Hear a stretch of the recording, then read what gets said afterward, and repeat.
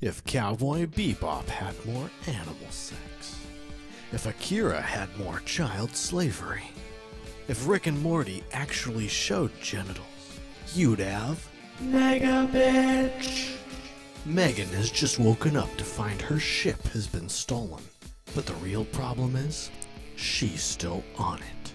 Thus begins this darkly humorous sci-fi adventure and permanent reminder to never return to Earth. Megabitch, Ship Out of Luck, tells the story of how Megabitch gets her name by accidentally becoming a domestic terrorist and instigating war on the degenerate west coast of what was once the United States. How does this all lead to a civil war? The formation of a child army? Split custody of intergalactic puppies? Find out in Megabitch Arc 1.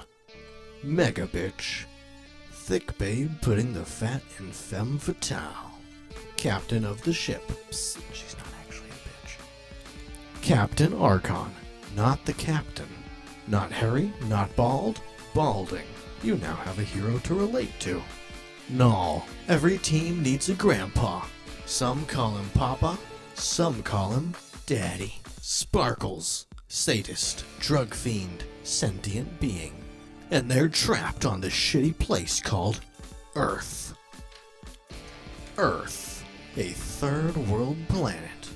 Everything you ever threw in the garbage can, where did it all go? The oceanic trash ceiling. A solid layer of trash that functions as a landmass atop Earth's oceans and seas.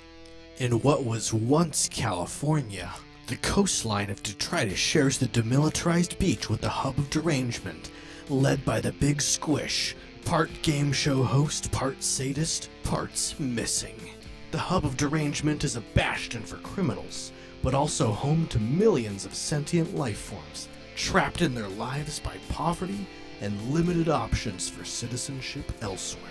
Written by degenerate art house madman Drew Hansen and illustrated by Christian Cabral, who is very sane and stable, Megabitch is here to make you laugh and remind you why uncensored independent comics are so much goddamn fun. And thanks for supporting us. We're both really excited about this project.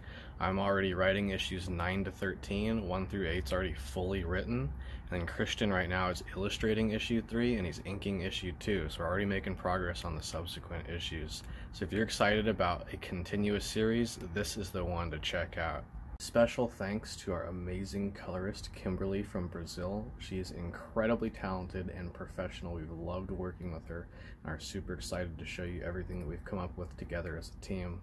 Also, big shout out to our featured lore artist. Every issue is going to have lore at the back, and so we go out and find incredible artists that we want to collab with to make fun lore for the comic. So here's a shout out to them.